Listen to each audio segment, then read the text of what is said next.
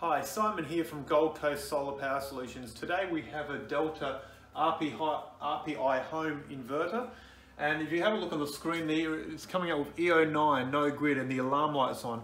If it's coming up with an E09 issue like this and the alarm light's on, your inverter's not working, so you want to take action straight away to work out what's going on and get your system back in action.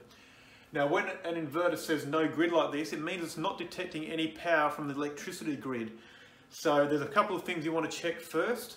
That is, your solar supply main switch in your switchboard is turned on.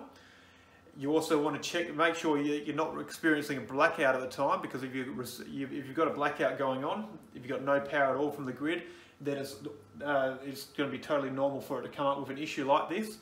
And also, if your inverter is not installed beside your switchboard, quite often, well, you should have an inverter AC isolator, just like this one here.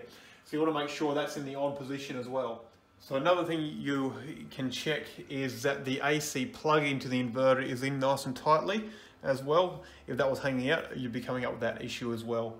So look, if you've checked all those things and everything's as it should be, you are going to need the help of a solar accredited electrician to work out exactly what's going on, to fault find the issue further.